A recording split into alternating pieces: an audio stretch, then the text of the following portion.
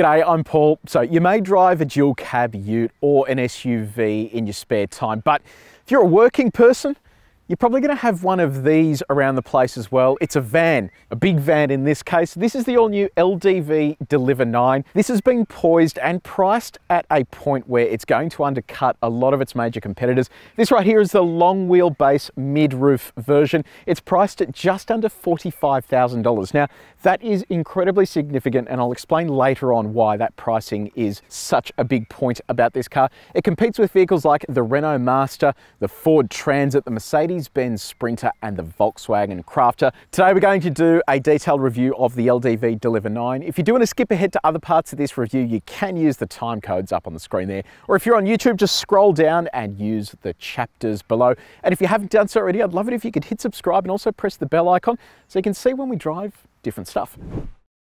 Let's talk about the exterior. You've got two colors to choose from, which makes life easy, white or blue. And the blue actually doesn't look too bad. Now, what about the design? Look, it's interesting because these, I don't know, they don't need to look all that special or all that fancy, but I think a lot of effort has gone into making this look quite bold and less cheap, should I say. I don't know, Chinese cars used to look quite cheap and chintzy, and I think they've actually realized now that design is an important part to ownership, even of a van. So I think they've done a good job here. This is an enormous grille with an enormous logo as well, but you can see some of the highlights like these lights. You've got LED daytime running lights in there with a halogen projector beam. Down here you've got fog lights, but also this kind of air inlet that then gets spat out just near the wheels. So it's an interesting design cue. I wonder if that is actually aerodynamic in some way, but I am a fan of the design and I think it looks nice and bold. If we jump around to the side here, it's a fairly basic setup in terms of your wheels. 16-inch steel wheels are standard. Got these big wing mirrors with your indicator built into them. Now, interesting point over here, the fuel cap. Quite a clever little contraption there. And then you have one sliding door on the passenger side. You don't get one on the driver's side. That clips into position, and you also have a handle there to jump in if you need to. Now, I'll run you through some of the features and the cargo area in just a second, but before then, come around to the back. We've got these vertical tail lights here. Now, this may look like a spy drone, but don't panic, that is the reversing camera. It is the most random thing I've ever seen. Normally they're mounted quite low, but it kind of makes sense. If you're reversing with these doors open, you still want to have vision. If the camera was mounted here, you wouldn't be able to see anything. Now, in terms of these doors, you've got two different options available. This is the standard setup, which opens the doors up to 180 degrees. Now, the thing I find interesting is this kind of sticks out there. It's, you don't want to whack your head on it, but 180 degrees aperture on the doors. You've got a little handle there to open this side. You do have a $1,500 option package that adds a proximity sensing key, blind spot monitoring, but most importantly, the ability to swing these doors 236 degrees. So that's going to be important for some trades where you need universal access around the side of the vehicle, but I think a lot of people are going to be able to get away with simply having 180 degree doors. Now, what about the dimensions and the cargo area? This one being the long wheelbase mid-roof means that you get 1,640 kilograms of payload, 1,800 millimeters of width, and that's up to 1366 mil between the wheel arches, 1792 millimeters tall, 3,413 millimeters long, and has a total cargo volume of 10.97 cubic meters. Okay, let's have a proper look here. So along the bed, you have these hooks built into the floor, and then you have this non-slip floor as well. As I hop in, you've got LED lights along the back there, so these will provide a bit more vision and ease of use at night time. And then up the front here, you also have storage above the driver and front passengers. So if you do have particularly long items, you can put them in. And there are plenty of spots along here to actually integrate shelving and other things that you actually need to attach to the vehicle. So it is a fairly practical space, and as you can see here with the mid-roof, you've got more than enough room to load everything you need inside the cargo area. Right, we're inside the Deliver 9. Let's start off with the key. You get two keys. One is just a standard key with nothing on it, and then you have this guy here with a flip out key, lock, unlock, and then boot unlock. On the back you just have the LDV symbol. This isn't a proximity sensing key, so you need to put that into the key slot and turn it, but keep in mind you can option a proximity sensing key that brings with it a start button. Now, what about styling? Well, look, I mean, it's a van, so it doesn't need to be the last word on styling, but I think they've done a decent job with this. It flows nicely. You've got these faux carbon fiber weave type things installed along the dashboard. In terms of the material, it's all pretty scratchy stuff, but again, it's a van. You kind of want it to be hard wearing. You're going to be rough and tumble in here. Things will be scratching all these surfaces, so you may as well have it nice and durable and sturdy. Right, this is the point where I'd normally get the durometer, but there's no point. It is literally hard everywhere, but there is one soft surface, and it's one that matters.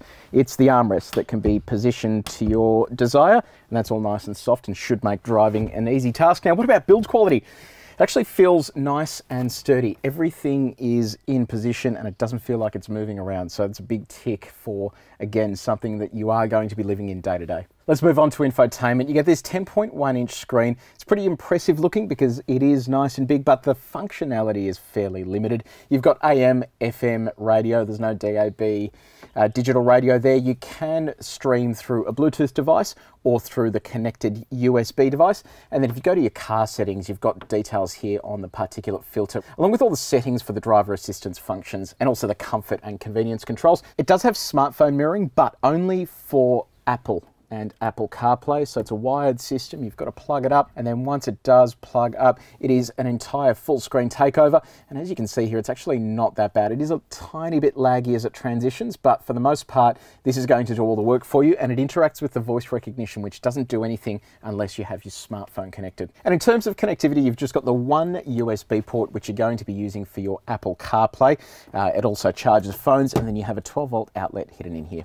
Let's move on to safety. If you're going to be spending your entire day in this vehicle, you need it to be safe. Even if you're putting your apprentices in it, you want it to be safe. So this hasn't been crash tested yet, so I preface all of what I'm about to say with that. But given the amount of safety tech they've put in it, I think they're anticipating a decent score. So autonomous emergency braking is fitted across the range. It's going to stop the vehicle if you don't. You also get a lane departure warning.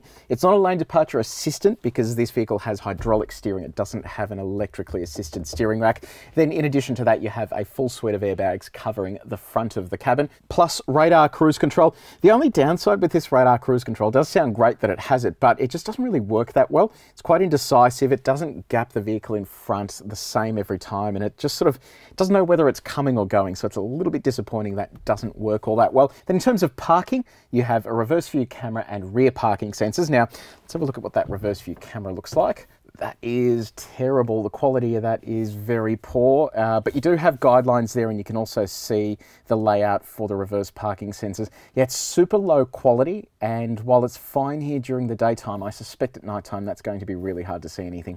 Okay, moving on to practicality. This is important because you need to be able to put your things somewhere.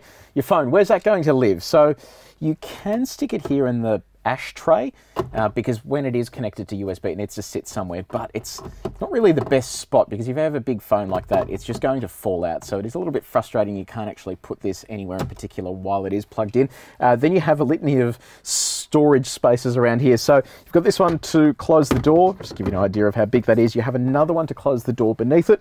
Also an idea to show you how big that is. Over here, you have another two slots, bottle holders there. You've also got storage down the bottom, plus additional storage next to that. Then on top of that, you got storage for papers and parking fines up here, sunglass holder in here, a center armrest. I'll show you what that looks like. That's got two cup holders in it as well, plus an elastic band for any papers or bits and pieces. And finally, you have a glove box here, but it is absolutely tiny, so you can't really fit anything in there. Oh, it sort of does fit in there, and then this little slot as well. So plenty of storage, but there is a secret storage spot. Let me show you. If you do have any valuables you want to keep away from prying eyes, you basically lift this up, that falls forward, and you do the same on this side. It's not the easiest system in the world to use, but it presents you with a big box here that you won't be able to see from the outside, and it just gives you the opportunity to store bits and pieces. Let's talk about comfort. You've got single zone air conditioning, no automatic settings here, and just the one zone of climate. And then in terms of seating, you can move your chair forwards, backwards. You also have the ability to adjust the height of the base of it, and then you can also adjust the actual height of the seat as well, in addition to this lovely armrest too. So there's a fair bit of customizability there, but there are some downsides. So steering wheel, no reach adjustment. You can only go up and down. Then the other problem is while you're driving, All this stuff here is actually really hard to reach. So if you do need to make any changes, you've got to actually tilt forward, press a button, and then scroll through menus. There's no real easy way to just reach everything while you're seated here. So that is a little bit of a downside. But aside from that, it is a nice place to be seated, and the steering wheel is kind of big enough to make light work of driving in and around the city. We're on the road in the LDV Deliver 9. So powering this is a 2-litre turbocharged diesel engine. It makes 110 kilowatts of power and 375 Newton meters of torque. Now in this particular example, it's mated to a 6-speed automatic, but you can get a 6-speed manual. So what does it all feel like? Let's give it a little kick here. Yeah, look, it's not terrible. I was actually expecting it to be pretty nasty, but the gearbox is compliant. It drops down gears fairly quickly. It's not overly noisy either. It's just getting the job done. I think the ultimate test would be once you've got this full to the brim with stuff, or perhaps you're towing, that's when this would be a real test of this engine. But this is a big step forward over its predecessor. The other interesting thing here as well is that it's rear-wheel drive. So that, I don't know, in my opinion, gives you a bit more surety out on the road, because once you do put more weight over those rear wheels, it's going to be more sure-footed and it'll be able to get that torque to the ground easier. Okay, I know it's a van, but let's test the 0 to 100. We'll see what it's like. So come to a stop here, load it up a bit and then give it a punch.